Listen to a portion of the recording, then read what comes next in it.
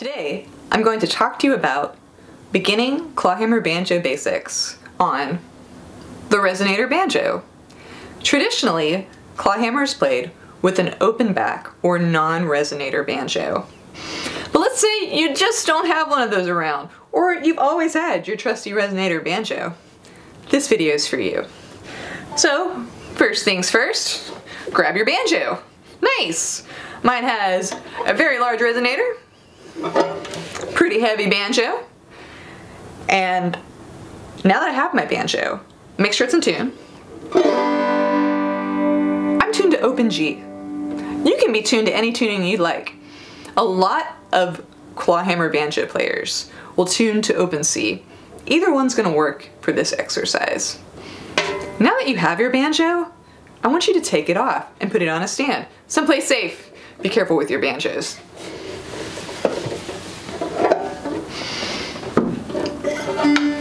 The first and most important step to clawhammer banjo playing is the correct sitting position. So, first thing we want to realize is what's going on with our backs. Resonator banjos are very heavy, and it's important that we take care of our backs.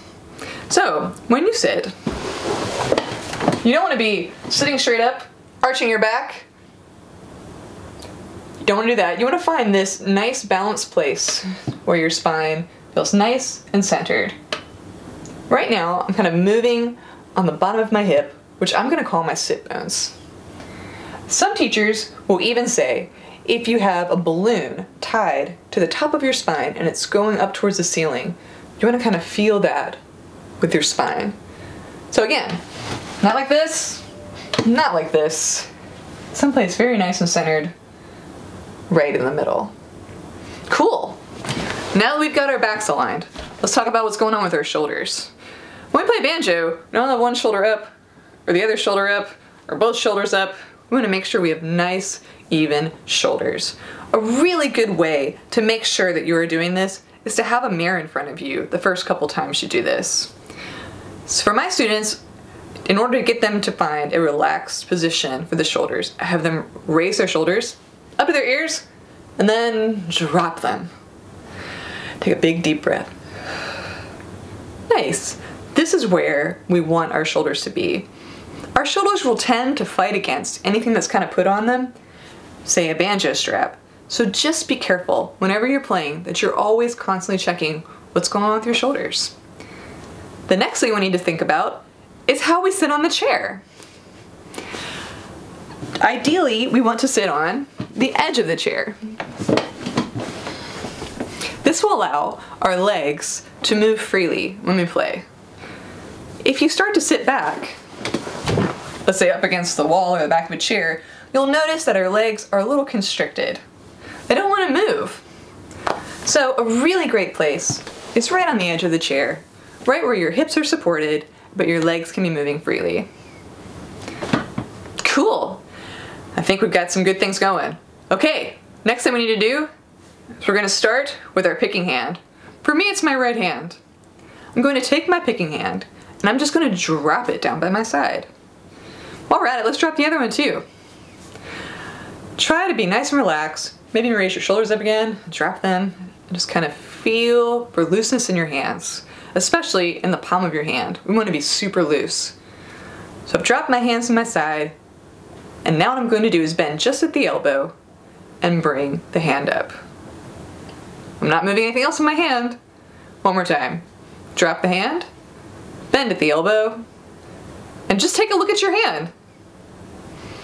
My hand falls into this position. One more time, I'm just gonna check on it. Cool. I notice that in my hand, my middle finger tends to stick out just a little further. You might notice something different in your hands, but the most important thing is this natural position is exactly what we need for clawhammer banjo playing. Cool. I think we're ready for some clawhammer banjo playing. All right, I'm gonna grab my banjo.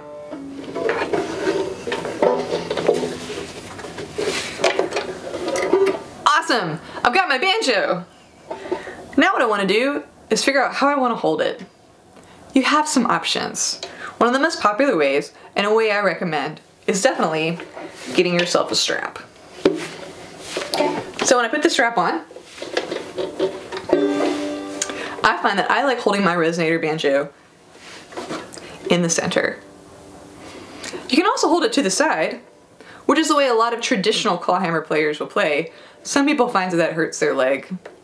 So you can play it either here or here in the center. Again, the most important thing to watch out for is make sure that you're not fighting the strap. Hopefully, when you're sitting, you will have the same position as when standing. For right now, I'm just going to talk about sitting position. So, if your banjo feels like it's moving everywhere, one way to help prevent this is to get a piece of shelf liner, and you can put it in the middle to help control your banjo. If you want to put it over your leg, put the piece of shelf liner on your leg, banjo there, voila! We have an excellent place to play clawhammer banjo. So first things first, let's return back to our hand position. Let's go back down. We're going to bend it at the elbow and move it over. Now, I'm crossing with this hand right here in my banjo. I've got a guard here. If you don't have a guard in your banjo, it's probably a good idea to try to find either a guard or an armrest or something here. If you don't have that, you can always use a washcloth. You just don't want to kind of hurt these nice little tendons that are inside of your hand. We want to try to keep them as safe as possible. So here we go again. I'm crossing my banjo and I end up here. Now, something important that you'll notice about clawhammer players. They will traditionally play up here on the banjo. Up here gives a very nice warm sound. I'll explain both places. First, I'm going to start back here, which is kind of traditional 3-finger style, bluegrass style banjo playing. Now, first thing we need to get going is our right hand and how to strum. So I'm going to go ahead and use that finger that was sticking out furthest when I was first checking out my hand position down here. That's going to be my middle finger. Now, what I'm going to do is take my middle finger and I'm going to pluck in a downward motion into the head of the banjo, my middle finger.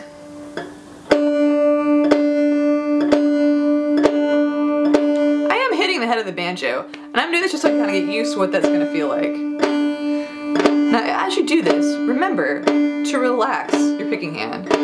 Try to remember that feeling that it felt when it was down by your side. We want it to feel that relaxed.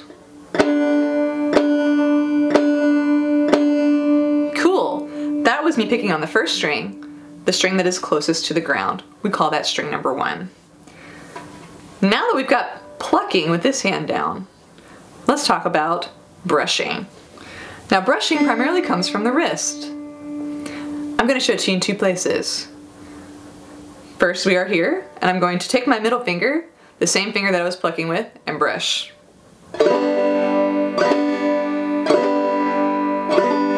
What is brushing? Brushing is me starting on the 1, 2, 3, 4th string, which is the thickest string on our banjo, and I'm just brushing down with my finger. You want to try to be nice and even over the strings, and really make sure that you touch each of them as you go down.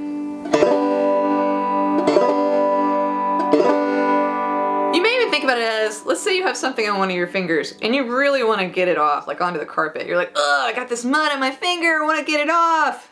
That's what you want it to feel like. We're kind of brushing through all of the strings. Cool. Let's say the middle finger just doesn't feel that great. Try your index finger. Same idea.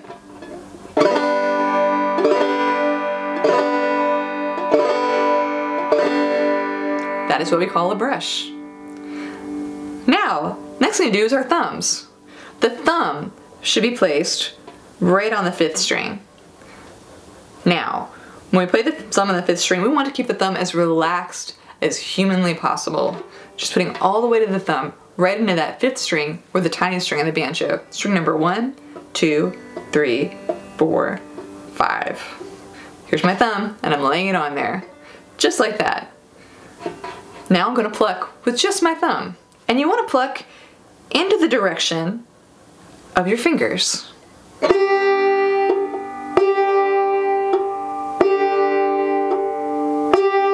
notice how my thumb is falling right into my fingers. This is important. Also remember that your thumb does not start here. It does not start here. Your thumb starts all the way from back here in this joint. So you've got a lot of room for your thumb. So make sure that you relax all the way to back there. Here we go again. We're gonna plant our thumb right on the 5th string. And pluck.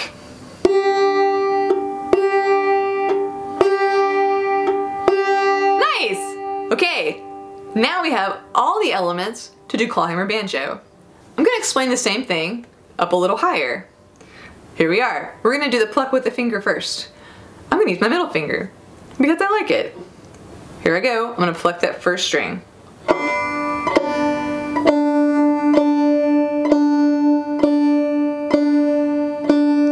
little bit of a warmer sound.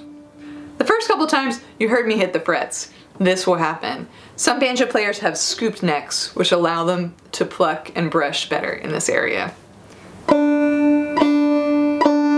Cool. Now I'm gonna take my brush. Practice brushing. Same idea. Start on the 4th string and brush down.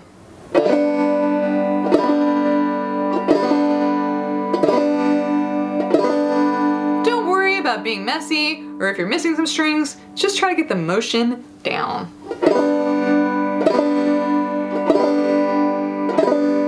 Cool. Let's add the thumb. Same idea. Thumb relaxes onto the string, and then just plucks down into your hand.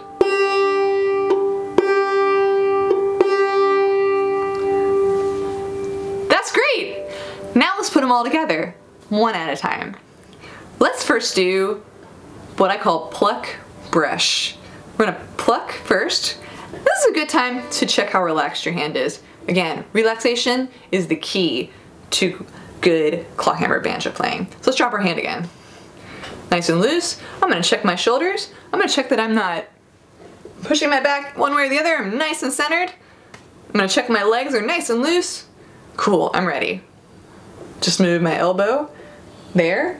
My hand is crossing. And something to watch out for, I've got my knuckle in line with the rest of my arm all the way back to my elbow. That's gonna be important for starting out. Okay, I'm gonna say for this one, go ahead and plant your thumb right there on the 5th string. This is gonna help give us some stability when we try to do this. Okay, first, let's go back to that plucking motion we talked about. So I'm plucking down into the banjo with my finger. I have a slight bit of nail. If you don't have any nails, you might want to try a banjo pick. Traditionally, with bluegrass banjo, we have the pick this way. For clawhammer, we're actually going to turn it around to this way. This is going to allow us to use this to pluck into the banjo string. This is if you don't have a nail. Fortunately, I have a nail. Okay, here we go. Thumb planted on the 5th string. Shoulders nice and relaxed. I'm going to check the inside of my palm. Palm's nice and relaxed. And my index finger is placed right on the 1st string, ready to pluck down. Cool. Here I go. I'm gonna pluck.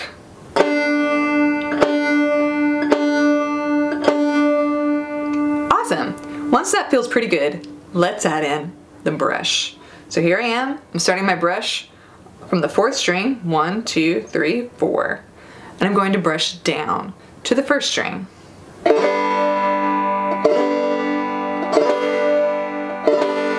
Doing this, I'm trying to make really sure that I'm not having any tension in my hand and that I'm remaining nice and loose. Cool. Let's put the motions together. I'm gonna go pluck, then strum. Take it slow at first. Pluck, strum, pluck, strum.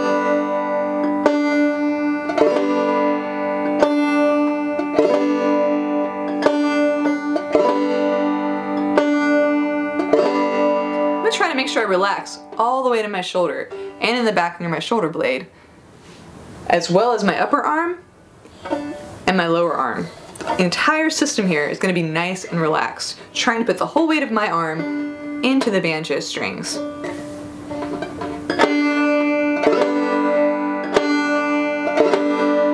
Cool! Once that feels pretty good, let's start figuring out what we're gonna do with this thumb here. Okay, this motion is gonna be pluck, brush, thumb. Let's take it slow. Pluck, brush, thumb. When you finish, your hand should be nice and relaxed. You shouldn't feel like you're holding it or keeping it rigid in one place. It should just be nice and relaxed. Let's try it again.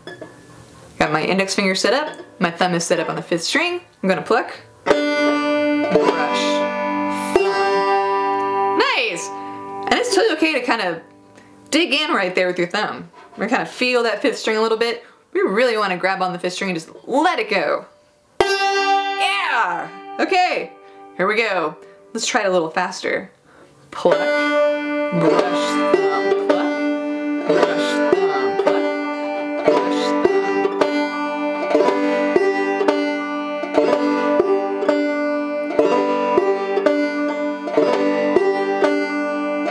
This is a good time to check in with what's going on with the palm of your hand. Am I staying nice and loose? How's my shoulder? I feel like I'm centered? Cool! I think we've got the hang of it. Okay, let's try it a little faster. Pluck, brush them, brush them, brush them.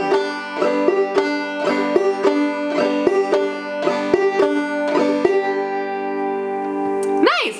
Let's go up a little higher. Let's see what it sounds like over here.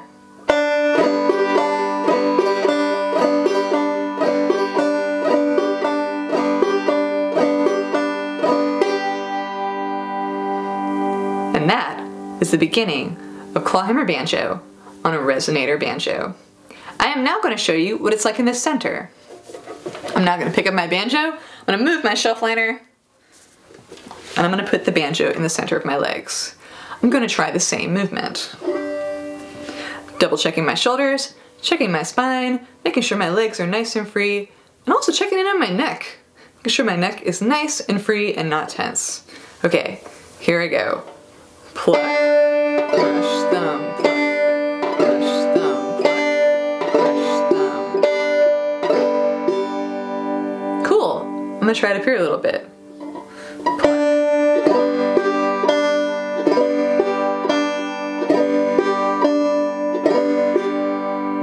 Nice! So things to remember. Always keep your hand relaxed. Check in with your shoulders. Check in with your back. Watch out for your legs. Check in with your neck. Make sure the palm of your hand, again, is always nice and relaxed. Relaxation is key.